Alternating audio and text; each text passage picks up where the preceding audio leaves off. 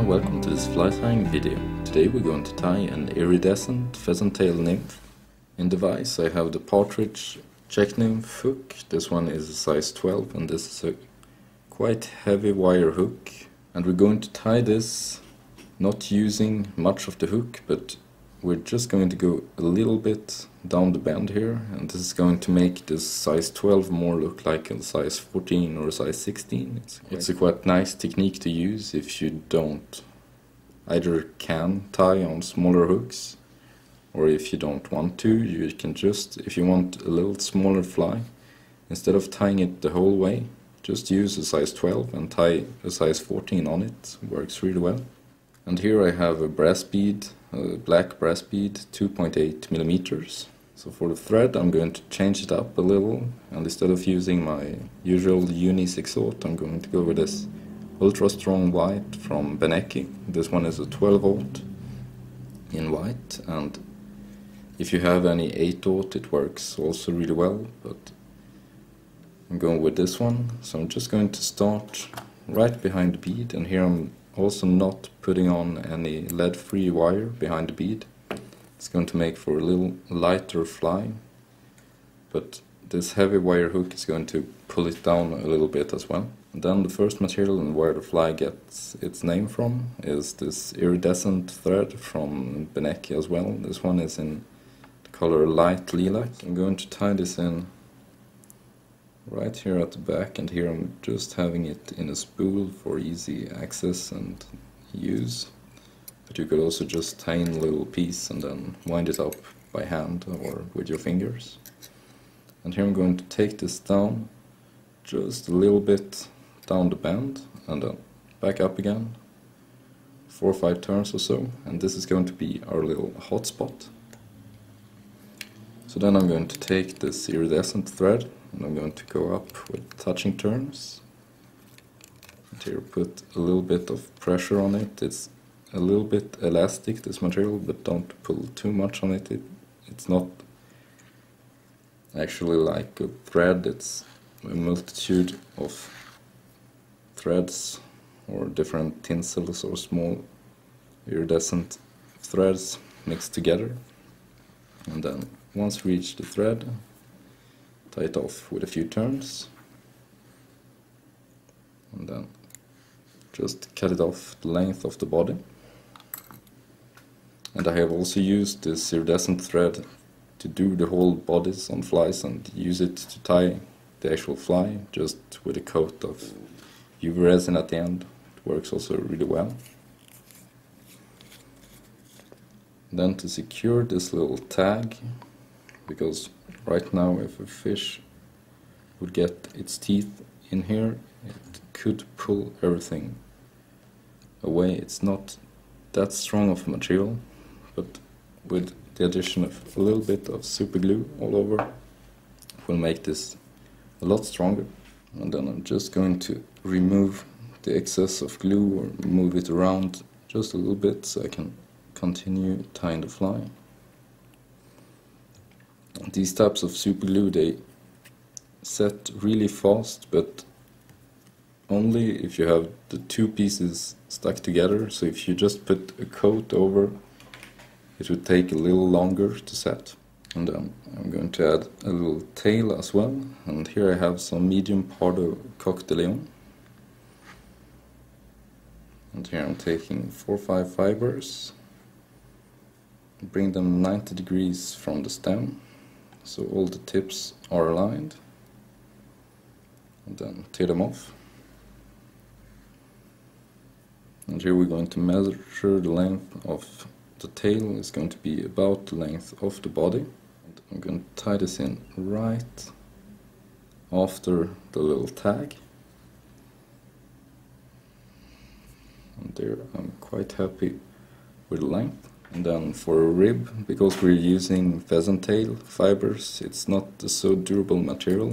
I'm going to rib the whole fly. It will make a nice segmented effect and also helps the pheasant tail stay in place. So here I'm taking some small wire. This one is in gold. If you would like to tie a little darker variant of this fly, you could also use a black wire or any other contrasting color if you want to add a little more pop to it. And here I'm going to tie this in on my way up, and here I'm going to, with touching turns, bind down all the materials. And doing it this way, it's going to make a nice smooth underbody. And then we can cut off the coq de leon, and then a few steps back. And here I'm going to take the pheasant tail. Here I have a feather. This one has been dyed in a dark brown color, but it would also work really well with a natural one, or any color you want. Actually, you could tie this in olive or in yellow or in black, and it will all imitate different kinds of little insects. And then to tie these in, I'm going to take tips that are quite aligned.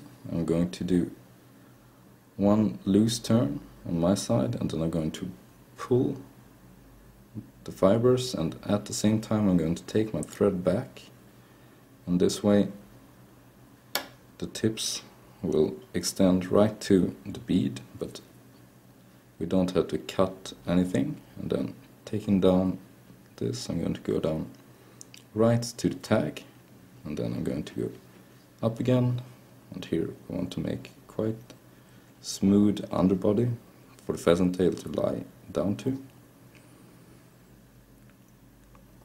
And then back again almost to the end, and then back up again. And this is going to make a slight taper to the fly as well.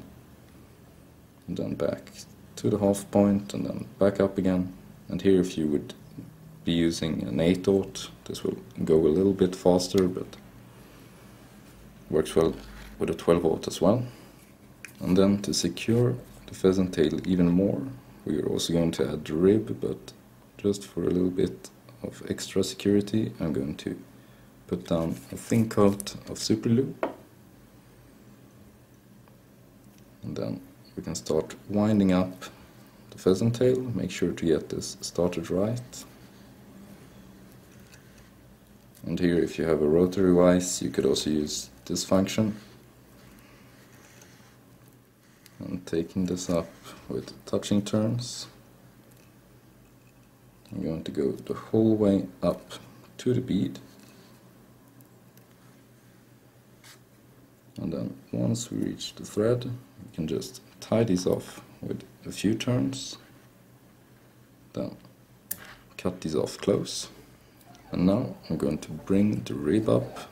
First turn straight, and then with open turns I'm going to take this up about 5-6 times or so. And here I'm putting quite a lot of pressure on this, just to make the pheasant tail stay where it is. And then tie this one off as well. Now we can bend and break this off. Then I'm going to change thread, and here I'm going with a Nanosilk from Semperfli. And this one is in the color beige, and is an 18/0, so even smaller than the 12/0. I'm just used to finish off my flies with this really thin thread, so I'm going to change, but you could also just keep the 12/0 in white. I just prefer the beige one to the white one. So then tie down the other thread and cut everything away. And then for the last part of this fly is going to be the thorax, and here I'm going to use my own dubbing blend. This one is the dark, or a little darker horsehair with a little bit of spikier fibers. So here, to apply this, I'm going to use the split thread technique. And here the idea is to keep this quite sparse. I just want to make the impression of some legs. So here I spin your bobbin counterclockwise. This is going to uncord the thread, and you will be able to split it. And then I'm going to insert a little bit of this dubbing at a time, and here we don't need much, just a sparse color of dubbing on this fly.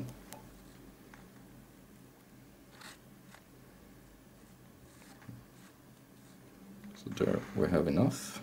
Then close the thread, and we're going to spin the bobbin clockwise again. And this is going to cord the thread and trap all the fibers in between. And doing it this way, it's going to have a lot longer fibers instead of doing it just dubbing it onto the thread. And it's also going to be really secure, as the two pieces of thread are going to be corded around the material and then also around the hook. So it's going to make for a nice and secure thorax. And then once you have enough turns, just build up a little thorax. And here I'm pulling everything back as I go.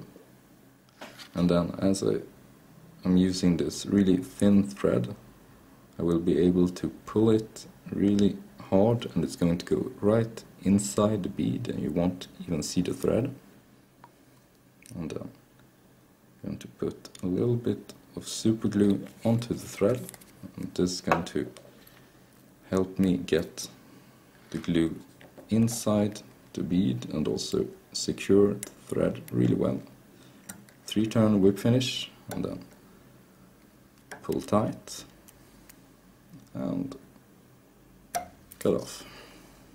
And there we have the Iridescent Pheasant Tail Nymph. Thanks for watching. Don't forget to subscribe if you haven't already. See you next time, and happy tying.